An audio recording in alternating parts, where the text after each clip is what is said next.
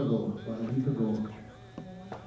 I just got a phone call from my son and he made it home. But we went up to do, for services, we buried his little one, an unborn.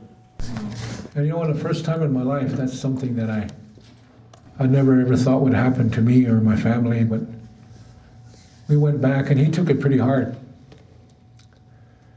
And so he just called me and said he's home, so that made me feel really good. Now I have a daughter who might get deployed to Iraq. She's from the Diné Nation. My Kakojas are in the Navajo immersion program. They're doing very well, not only with their language, but also academically. So it'd be good to go visit that, and I've thought about it, and to go see how they're doing that, the Diné, the Navajo people. I've been involved in teaching now a good 30 years. And one of the things that I had to do in my life is to sober up. So I've been walking the red road for close to 29 years now. I've been sober. You know, it never goes away, you know, that urge. Especially watching football and they bring on those beer commercials. Ooh, see that foam coming down the glass. Holy Christ, my mouth starts salivating, they say. I can still taste it. But over the years, I learned that children can teach you things that you never thought were possible. They can take you to levels that only, I guess, a teacher would really appreciate. I was working in Montana, teaching Dakota, working with Dakota. And before I forget, I hope everybody has a text. All right, you want to go get them a text. Now I'm going to ask you not to walk off with these. These are my texts. And I'll make an announcement before we end. But anyway, some are in L and some are in D. And I'm working on N. So some say Lakota, some say Dakota, same Nakota. Me, I say Mikota. A little ethnocentric there. A little ego. They were honoring a recipient of an award for $18,000, a trip to Hawaii. Oh man, Montana sure does it right. They have 2 awards, one for the east side and one for the west side of Montana. And being a new staff member, they come and ask me to sing for this individual who is receiving this award. Her husband's from Standing Rock. She's a baker. And so I went and sang a positive thinking song that I composed for my aunt. And after it was all over, they presented her with that award. Superintendent of schools came to Poplar, Montana.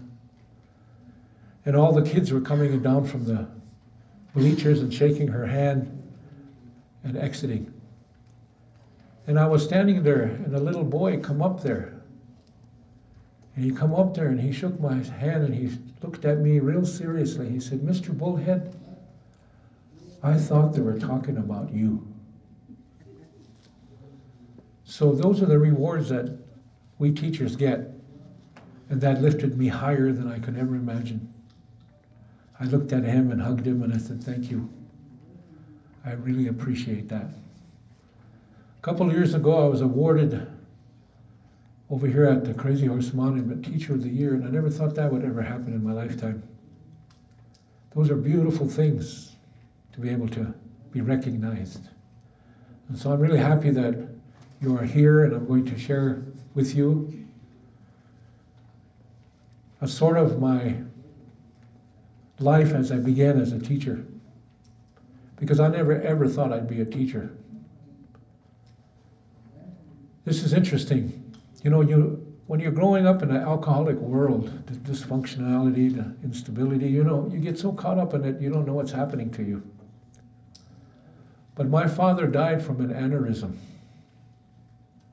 And he was an alcoholic. My mother was an alcoholic.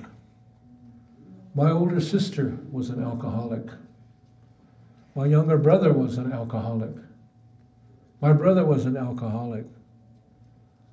I'm an alcoholic. All my aunties are alcoholics. All my uncle, everybody that I know is an alcoholic. But you know, when you're in that, it's kind of hard to get out of it. I was standing on the street in Fort Yates, and there was a lump behind my head, because my dad died from something similar to that, you know. And so every day I would check it out, and it seemed to be getting bigger and bigger. And I started getting really worried. Now I started thinking about how my father passed away. Finally got to a point it was about the size of a marble. So I went to the clinic. I told the doctor I was scared. And so it was, let's take a look. So he looked into my head. He said, "Sir, you have nothing to worry about it. It's only a wood tick." So I knew I was in trouble. I better do something about my lifestyle. I better do something. The Nehemiah, I tell you, was a wood tick. And so I started thinking about, what the heck am I doing, you know? So I began. And one thing that I learned, all right, and it took me a long time. I remember my missus picking me up. She was a alcohol program director, one guy, have we ever heard, huh? Her husband standing on the street while she's a director. That's what you call a douane or a douade right there. And she said, "I need your help, Becky." So I fell for it like a tub of you-know-what. And she stopped at her office. "I'll be right out, hold baby." So I was holding my little daughter. Must have been hard on her the way I smelled. And we went up to the clinic and she got some more paperwork. She said, "Just wait, I'll be right out." So I was holding my little girl. Then she stopped at the police station. She said, "This is the last stop." She said, "I'll be right out." So she went into the police station. So I'm still sitting outside in the car, thinking nothing. Doors open up and there's a cop on each side. "Give me baby." So I gave her, I looked around here after these two cops hauled me and put me in jail. And I said, "Wow, I know my rights up high." Besides, Uncle Satch is the judge, I said. So I was in there sobered up for 3 days and I went to court. There, Uncle Vernon's standing crew, my Uncle Satch, he was the judge. "I'm out of here." I said, I know my rights. After they read my case, he looked at me and I was looking at him. He said, "You're going to treatment." He said, "And that's it." Don't. Ugh, I said, "Okay, you don't even hear what I have to say? You're going to treatment." So they sent me to Sergeant's Bluff, Iowa. And you know what, on the way down, I got colas all over the place. We stopped in Woolbridge and I called them and I said, "Meet me at the bus depot in Aberdeen." I picked up a lid. Those of you know what I'm talking about. Peggy.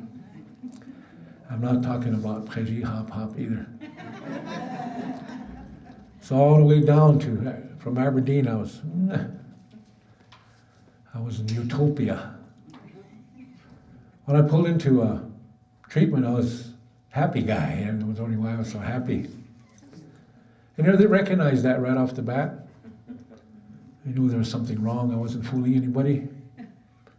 So I flushed that lid into the toilet because I remember my wife saying, "If you want a relationship with your children, you better do something about your problem." And that stayed there. It would always follow me. If you want a relationship with your children, you do something about your problem or don't come around. And I decided I'm going to give this program a try because I've been in treatment centers 4 times. And what helped it, what did it for me, is my counselors, Lakota, so toha, Whenever we saw each other, we spoke to each other in Lakota, and that was for me. Because my first language was Lakota. When I first went to school, you know, my she said, she said, you're starting to talk like a woman. You better go with your uncles and dad too. Yeah. I was saying words like, huh? Seriously too. What's that guy? I was saying. So I went on construction sites. And so my father and them were working on, you know, push cats and caterpillars. And so I stayed around the car with my little buffalo bone toys and my little tractor I made out of a spool of thread and soap and a rubber band. You know, I was happy with that world. But I was by the mechanics, you know how they are. Every time they slipped the ranch, they'd cuss and swear, you know. Anyway, I went to school. And when I went to school, I didn't speak a word of English. And here little Clayton was sitting behind me, and he poked me with a pencil. So I said, "Het your schneel," and I'd swing at him. But he kept it up. He'd poke me again. "Hey, het your schneel."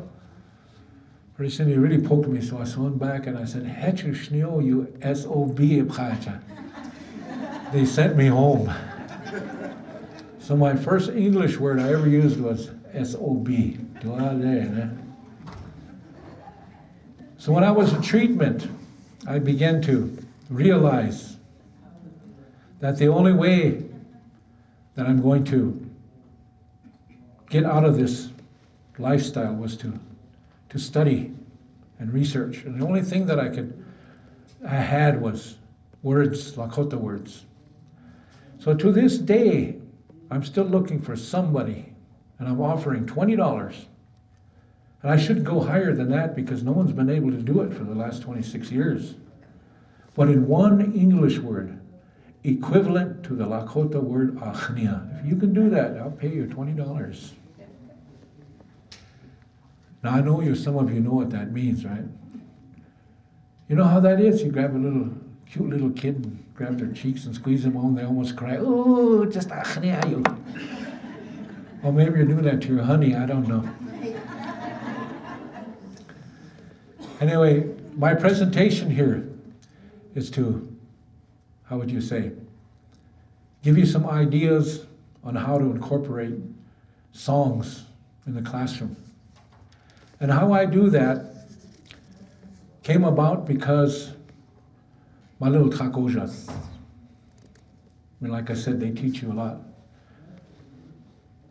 Choni, she said, "Lala," she said, "Do you know how to sing Itsy Bitsy Spider in Indian?" Okay.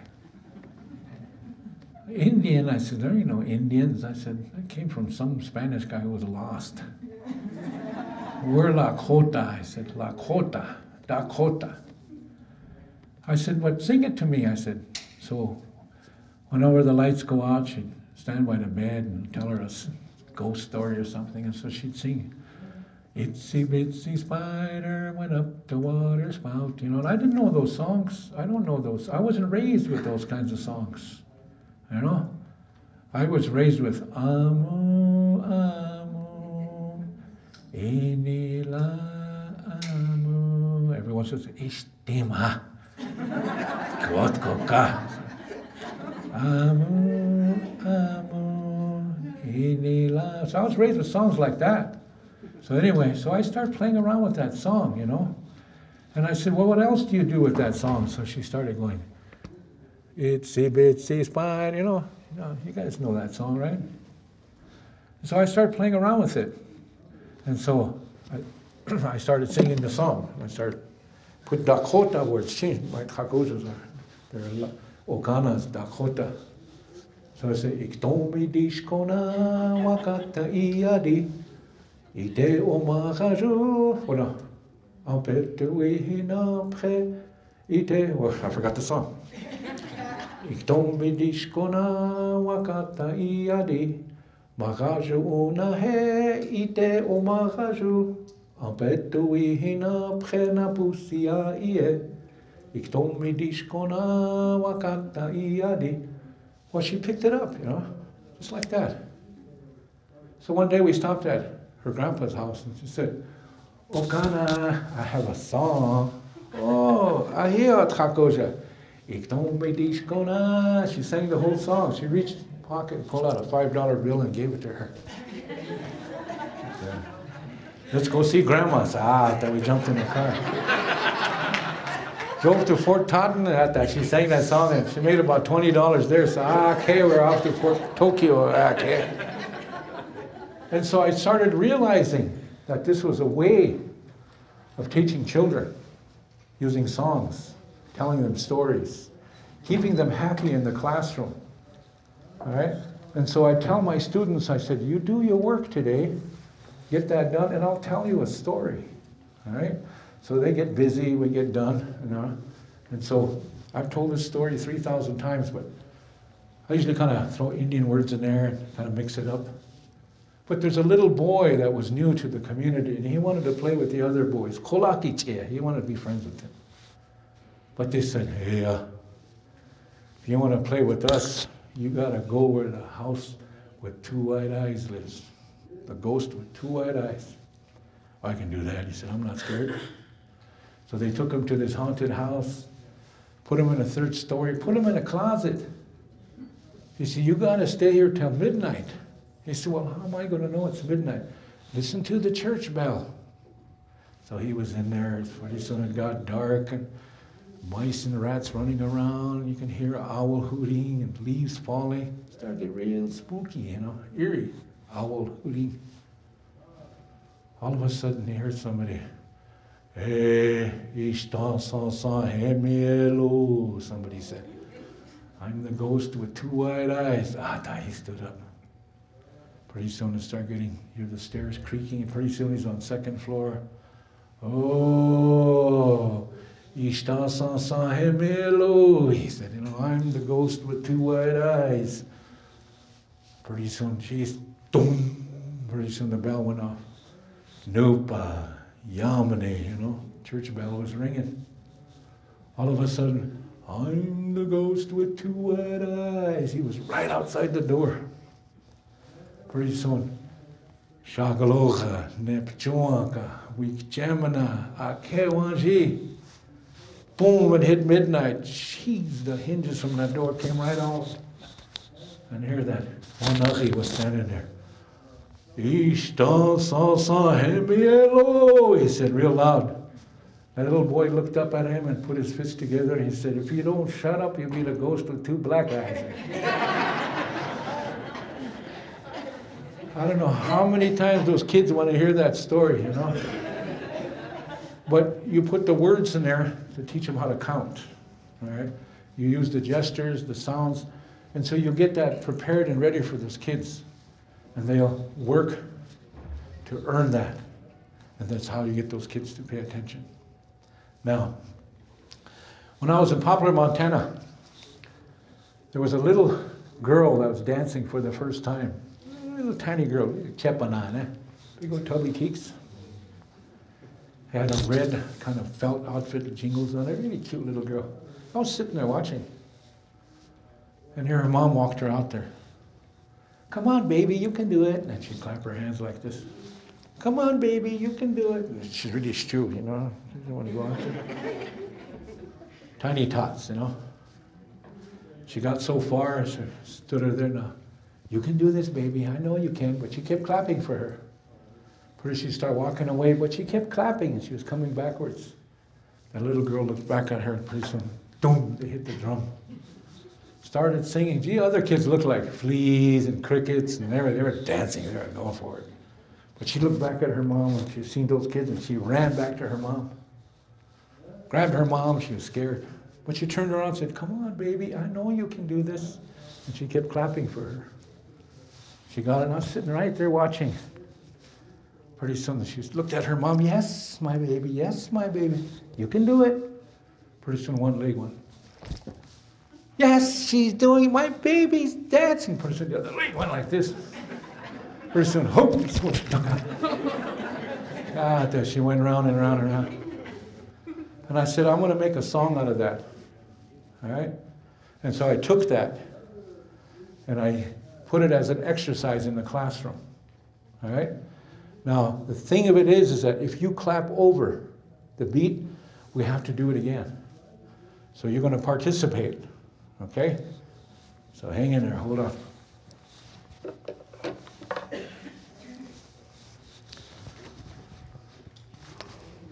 This drum was given to me when I was in Poplar, Montana. There was a veteran, a Vietnam veteran from Cheyenne River, White Ice.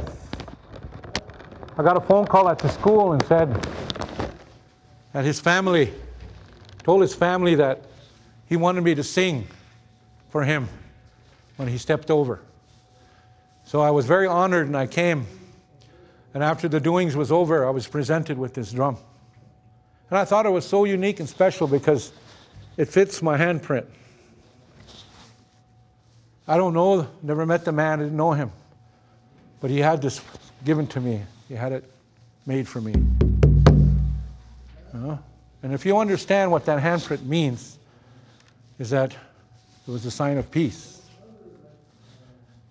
And if you do the research, you'll find out that that was very symbolic when the drums started in our country here, in our land. All right? All right, get your vibrats together. Keep beat. Here we go. All right, don't be stew now. Everybody, keep beat here now. Everybody, don't be stew. I see you. Nachmanakaya Kishni, Grandma. I said. All right, now we're going to go to 4 beats like this goes. All right, then you kind of soften it up. Manger, nopa, yamani, nopa, and then you pick it up again. All right? All right, that's going to stop. All right. Ooh, awesome. All right, here we go. Now remember, if anybody goes over, we got to do it again. All right? I've done this thing about 20 times over, so here we go. All right, here we go. Keep beat. Do kashne na beglaska ya pie hey hey. Do kashne na beglaska pie hey hey. Do kashne na beglaska pie hey hey. Wakanja le na wakaya pie hey hey. Do kashne na beglaska pie hey hey. Do kashne na beglaska pie. All right. Ooh. Bunch of power buffs, I know it. That's the first time that's ever happened. You guys been here before? Out to the last class. I'm going, hey. So you incorporate that aspect as a physical activity, but they're also picking up the words. All right? All right, so they get to identify with the drum, the heartbeat, the spirit. All right? And they really enjoy that. All right? Now I'm working on some other ones like Hokey Pokey. My intern didn't bring her outfit. We forgot the words, so we couldn't get her to participate. But anyway, you know how Hokey Pokey goes, right? Put your trésor in. Yeah? Pull your trésor out. Put your trésor in and you chant all about it. You do the hookah na igloo hominy. Head chompi. So you do the anatomy. You do the head, the nose, the eyes, the whole thing, you know. All right? And so the kids get to enjoy that. Now, see if you recognize this one. Ni prasuli la trankana hanskaya. Hey ya pohenaya pakinta. Hello jazana pusya ya. Ni prasuli la trankana hanskaya. Recognize that one? You recognize that one? You all know that song, right? Knowing the tune, putting in the Lakota terminology, you're creating a lesson. All right? And they will work studiously to get that opportunity to hear you sing, all right? And they love it, you know? They enjoy it, all right? Now, everybody raise your right hand. Point at yourself and say, mie. Go like this and say, nie. Go like this and say, ie. Unkie. Go like this, unkiepi. Niepi. Iepi. All right? Now look over that wall over there and over here. I just wanted to see who had the biggest pasu.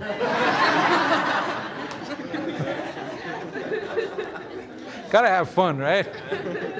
All right? Now, go first person singular. Second person singular. Third person singular. You and I.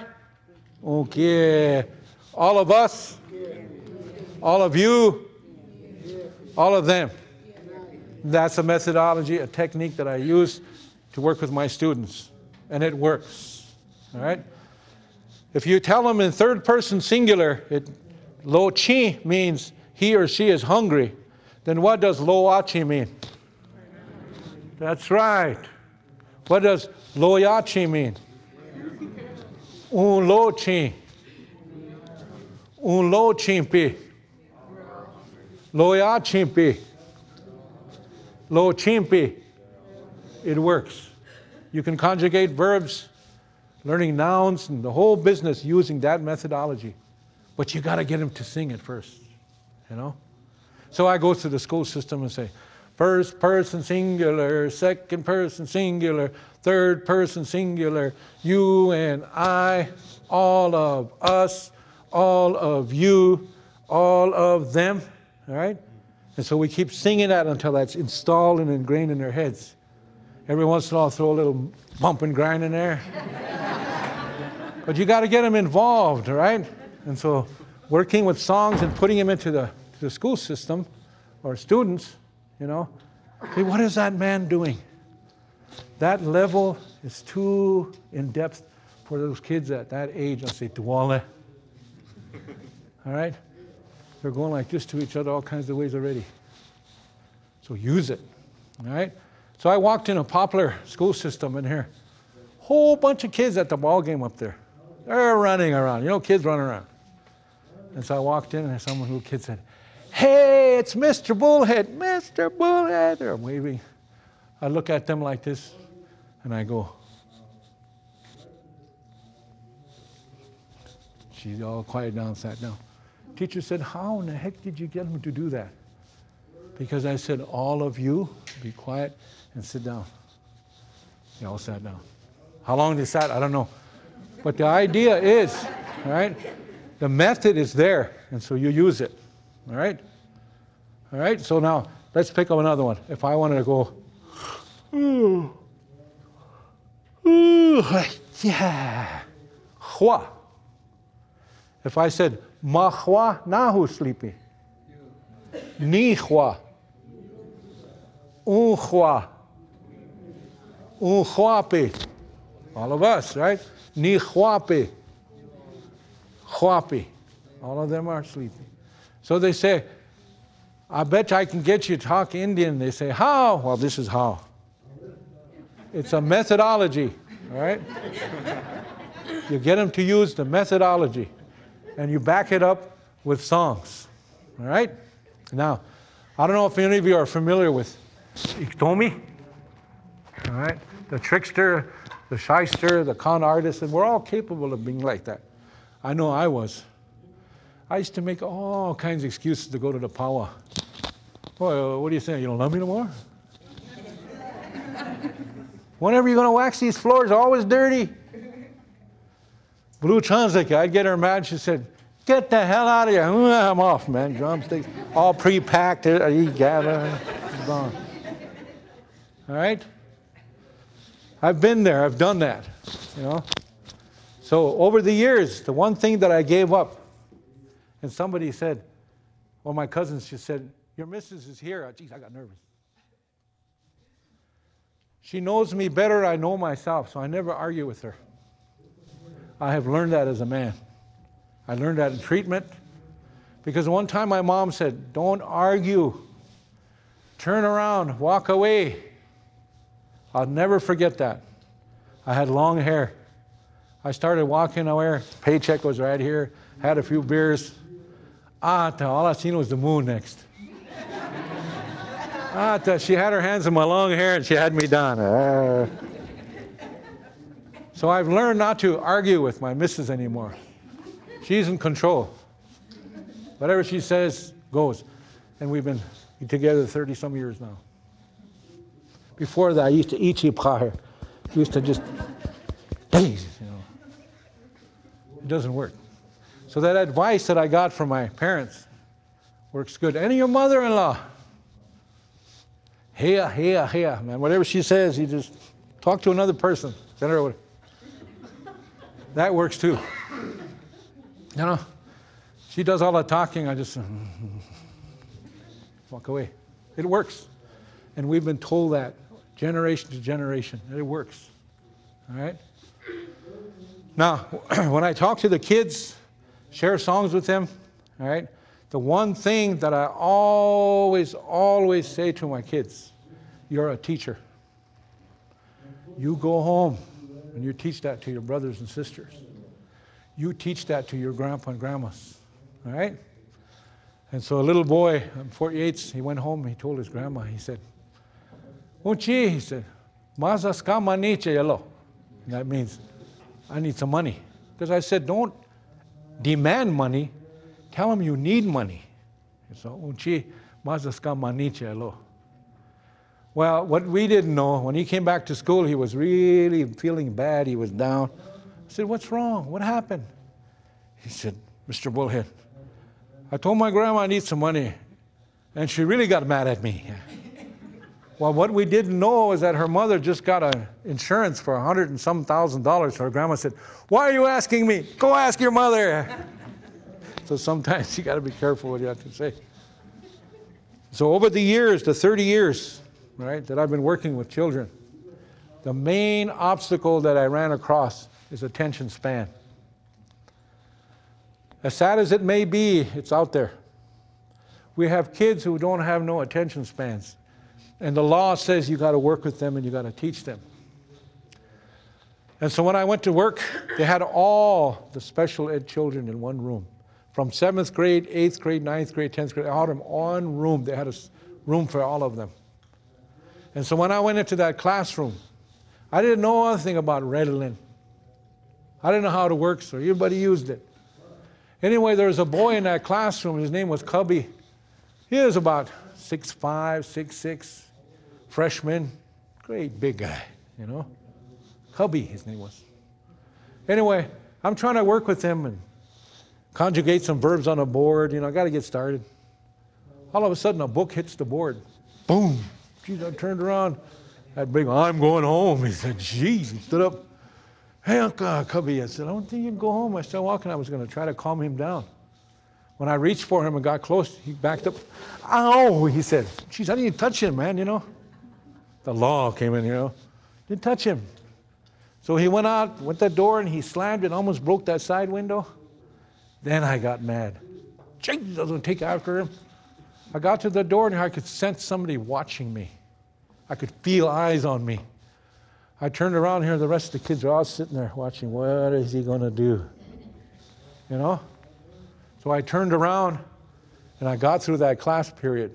As soon as that bell rang, I went down and told the principal, I said, I'm not going to be able to do this. I have no training in this. I have never, ever worked in this area before. I'm not going to be able to handle this. I mean, this is the first day of school. Earl, he said, when you sign that contract, it states that you're going to give them instruction as part of your job. You know?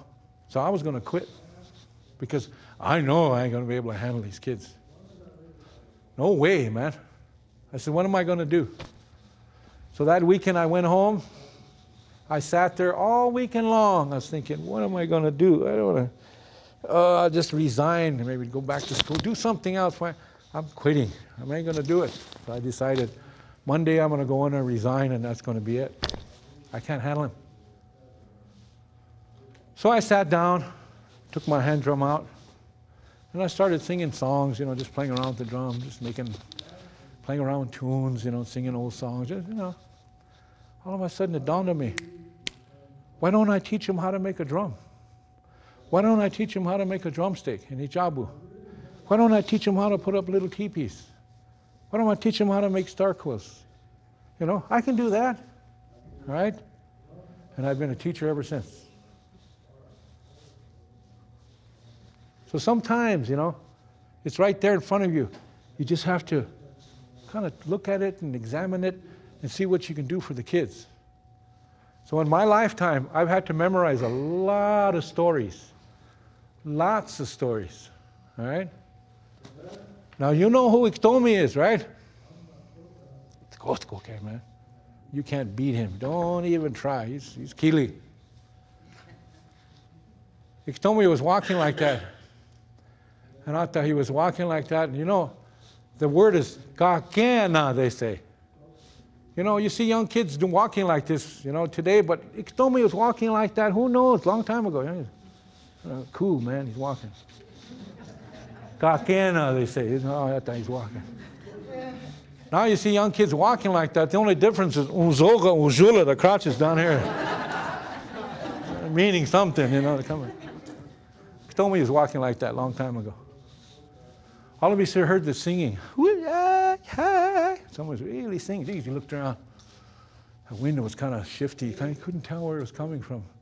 The only thing you could see was this great big skull out there in a flat, or Balayel, out in the prairie. He looked over there and he started walking over there, and here it started getting louder.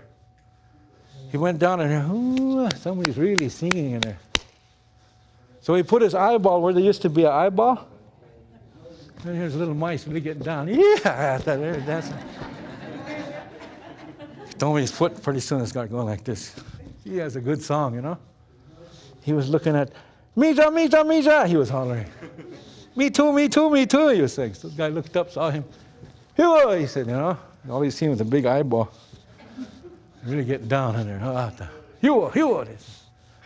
He said, he said, how am I going to get in there, you know? So he went in the back and he took that dirt, and there's a word they say, pom pom. It's brittle, it's real soft. Put his hand, oh hi, he said. So he got on his knees, put his head there, and he started kind of wiggling his head, and he peeked his face in there. And you heard they seen him. He said he's going to make mischief. It's Iktomi. Everybody took off. All the mice took off. He stood up. Hey, he said, geez, they come falling out of there. Grass come falling out. Here, that skull was on his head. He kept shaking that head like that. Hooka, he said, here it echoed. He kind of liked that, you know. Hooka, he said, hooka, hooka, hooka. I said, ho. So he's walking around the prairie looking at him. Dokho, dokho, dokho. He's walking around amusing himself. One night he got tired of that, so he tried to take it off, and the hair wouldn't come off. Occasionally, you know? Pretty soon. Just pushed on him. Pretty soon somebody walked by. Hey, Tahashi, he said, Tonik Chato Kahor. He said, he's pushing it all, twisting it, shaking his head. Hey, he said, Tahashi, he said, Iukta, he said. Well, I said, Abha, he said, Kabelechik there. Why? He said, okay. He walking over. He got over to the boulder and he looked at it. He said, Abha, Abha. He said, he measured it and put his head on there. He hit it. Didn't work. Somebody else came on. Well, I talked to him. He said, hey, he said,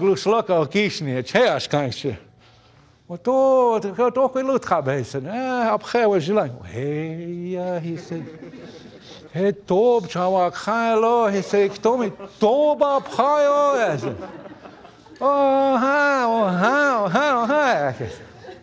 how. Okay, he measured it this time. Toba Pres. Okay, couldn't break it. Pretty soon here comes the chief, you know. He's Khancha. Okay. Walek Tommy heb Haglus look out Kishat Hokan was ya Pres Cabreches nigga. When Topa Yut Hey Chechas Nina Coes. Wallace Chi, thank you, Yuk Champo, he said. Hat Hanka is a Yuk Champo, he said. Obla, Optilada and Henna. One check on that task, and I tell Abhantas Cabrechik the lower. Hey, Yut Champo. Already, he said. So after he went over to that boulder, he put his measure down it, and the unzit guy. You look over, oh, you go. Out the one I was standing way over that boulder, was way over there. But at that time, there's a big crowd that came. All the men would say, "Hooka hey!"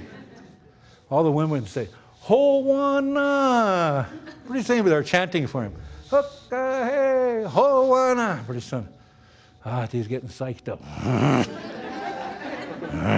He's going, "Hooka! Ho-wana! Hooka! Wana! Wana!" He's getting ready. I put his head down. Jeez, he took off. Holy, he's really going.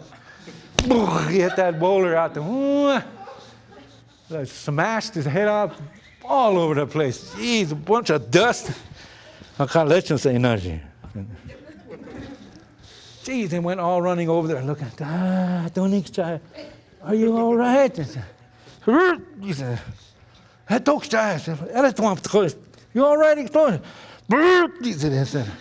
well, I talked to him. He threw up all over them.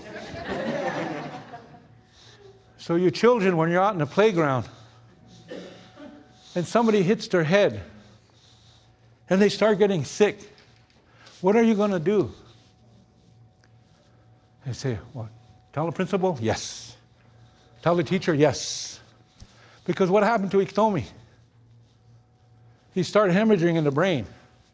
And when that happens, you get sick. So if you see somebody fall from the swing, fall from the slide, or get hit in the head, you get them help right away. Can you do that for me? Yes, yes, yes. So we've incorporated a story, a lesson that the children can use. And you've amused them, and you have them. 30 years I've been doing it. It works. Now, I didn't do this last time, but is there any questions about any other aspects of how you can incorporate a song into the school? All right. Go like this. Put your forehead on your forearms. Everybody. Now, I'm not going to come over and thump you on the forehead. Trust me. Some of you are looking at me right now. Put your forearms on the table. Foreheads on your forearms. All right? All right? Now relax. This is a song I was raised with. It goes, Amu, Amu. Hey, Stima. Amu, Amu, Amu, Amu, Inila, Amu. Hey, Stima. Stima. Amu, Amu, Inila, Amu. You know where we got that song from? Hey, Kiktampo, don't fall asleep on me. That's just like, it must have been a long day. Somebody's snoring back there. One of the Kunshis was snoring back there. I was told by a lady who has gone on now, but she told me, she said, honey, there's how they used to travel in a travois. And there was a young girl. She had a small baby, but she was busy talking all the time, visiting. And every once in a while, she'd look back and check on the baby, and the baby was tied to the travois. And so as they were traveling like that, the whole tribe was moving. She kept talking. She kept visiting. And she spent less time checking on the baby. And she got so busy talking, there was a period of time where she didn't check on the baby. And so they had gone through some tall grass, and they had gone. And finally she realized it, and she looked back, and there was no baby on the travois. And so they had to stop the whole tribe. The whole caravan had to stop. In them days, you didn't do that because it was important that they kept moving. And so what they did is they assigned an elderly man, an old scout, to go back and look for the Hokshichala, the little baby. Now that little baby, Hokshichala, is what my boy named the little unborn, Hokshichala. So that grave marker has Hokshichala Bullhead on it. And so he went looking for that little baby. It was getting dark. He didn't know what to do because he Couldn't find it. And so he was standing there wondering what he was going to do. And that's when he heard that tune. Amu, amu. So he started listening to where that sound was coming from. And he was listening carefully, and pretty soon he started getting the direction where it was coming from. So he started walking slowly towards it. And it was just over a hill. So he went down on his knees and he crawled over and he peeked over the top. And all he could see was a porcupine. But that's where that song was coming from. So he was watching like that. He said, that's impossible. He said, no. But that song kept playing. He kept singing it. So he looked over like that, and here that porcupine moved over. And there was that little baby. And that's where that song came from. And that's the stories I tell and I share with my children in the classroom. And I sing the song for them. So I hope you're all relaxed. Because it develops a rapport with your students that they're never going to forget. And so when that little boy said, Mr. Bullhead, I thought they were talking about you. I'll take with me for the rest of my life. Now, I don't know how much time we got left, but time flies when you're having fun. About 10 minutes. Okay, any questions? Eh? Now, I speak Lakota. I work on Dakota. I'm working on Nakota. And I'm living in Lower Brule. I speak the Word language. My wife called me. She said, you getting paid Friday? I said, Word? You think you can wire me some money? Word? I said, get it here by 4 o'clock. Word? I said, how do you know when somebody honks their horn that they're from Lower Brule? Because the horn goes, Wah. That's what they say down there. We're Jake's. We're John. Everything's we're. So I'm in a habit of saying it now. We're. Questions? We're. It's catching on. Eh? How many believe the word snag is an Indian? Lakota started that first. Yeah. Now you hear it in the movies. Snag. Okay, if not, I got 10 minutes that I have to kill here, so. About the only thing I can share with you now is when they say walking the red road, all right? The last person I spoke to was B Medicine, and I told her, I said, you know what? I said, I'm doing a presentation called Walking the Red Road. She said it's a mechanical device, but it also has an aspect of philosophy to it. And a lot of us work with that circle. We see it on dance outfits. We see it called medicine wheels. But in Lakota, we call it chankugleshka. And so I translate that as the road of many colors. And so when it comes to walking the red road, it's not an easy thing. You have to find that balance. They call it yin and yang. I didn't understand that for many years. Because when doing something positive, there's something good going on, you kind of think about it and it gets a little negative. Well, you have to reach over there and try to understand that. Try to see what that's all about. And when something negative is going on, and you think of it from positive, you have to balance that. You have to go and figure that out. You research it, try to understand that situation. And so what you're doing is you're balancing it. You're going and be tolerant from this way to that way till you find that balance of understanding. And when you do that, you become an associated to knowledge and wisdom. You know, I was scared to become old. Anybody like that? Tawana, I stayed 39 years old for 6 years. How old are you now, Earl? 39. They said, really? I said, yeah. I said, I stayed like that for 6 years. I didn't want to become old. I didn't want to have gray hair. You know, I didn't want to get old. But when I started studying that wheel, the terminology, the hokshichala, the baby, the hokshila, the boy, wichinchala, koshkalaka, We koshkalaka, young women, young men. And we chasha and we. It came to we chachchala and we nuchchala. So I took that word and I said, hetakcha chabe, we nuchchala. Or we chachchala. What does that mean? And Lala Joe said, chichtala. That means a flower.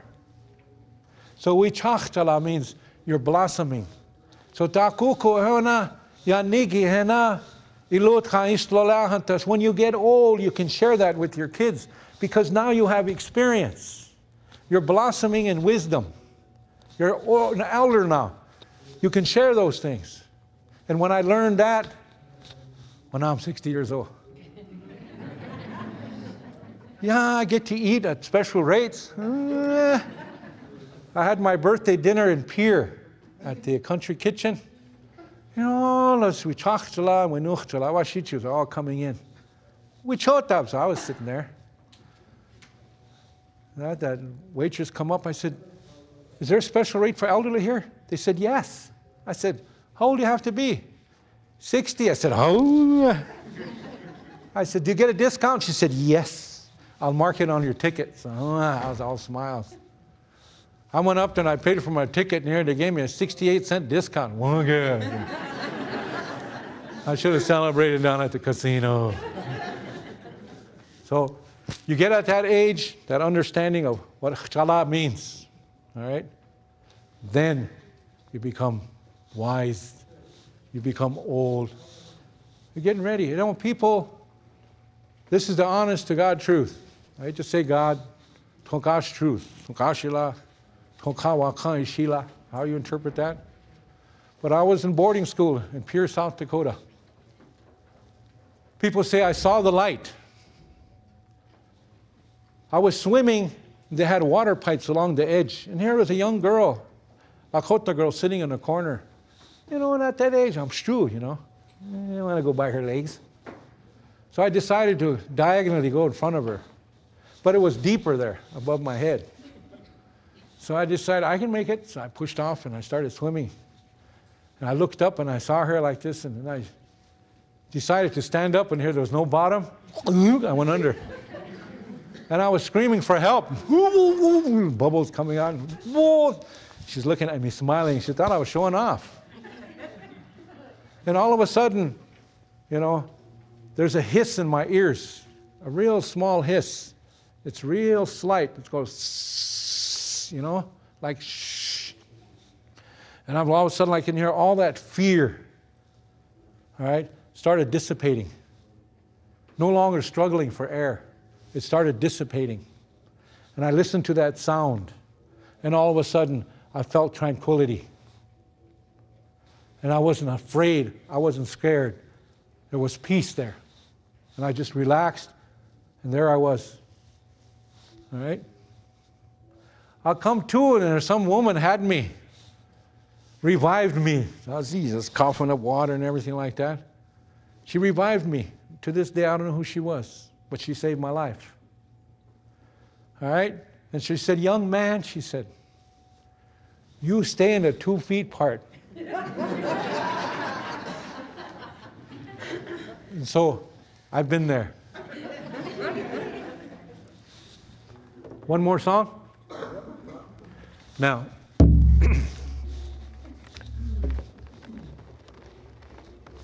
I'm trying to remember the words in that song. It's kind of a tough one.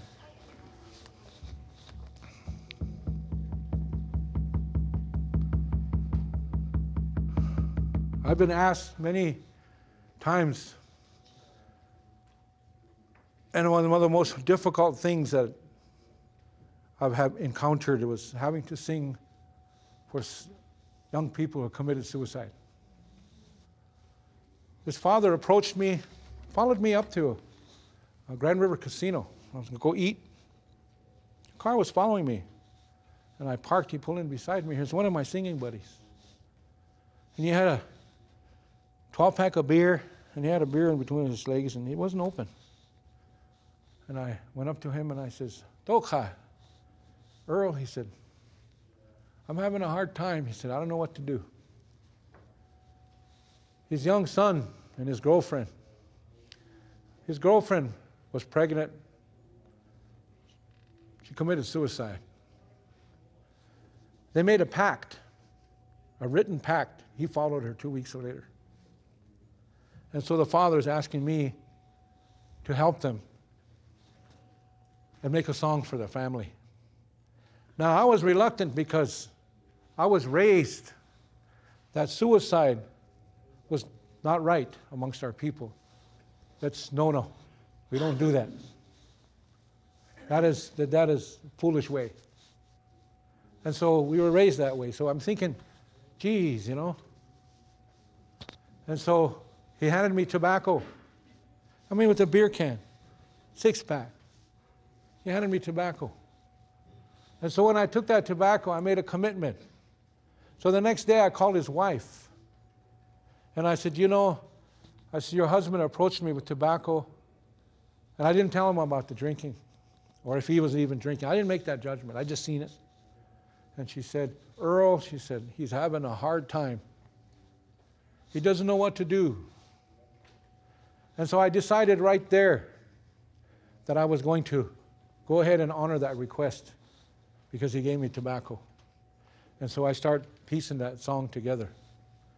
And at the Cannonball celebration that summer, they had their doings, and they asked me to sing that song. And so I'm going to share that with you, and I hope that you listen to the words and you find comfort in it. It goes like this. Sokashela dakwe chayelo hey mi chin chawa tewa khila chaya o te khikero hey o te khikecha rehe mi chiena chewa kiayero hey o mi chichana tewa khira chaya o te khikero hey o te khikechaya brehe mi chiena chewa kiayero o metake oasi. I want to thank all of you for coming. And the announcement, before I forget.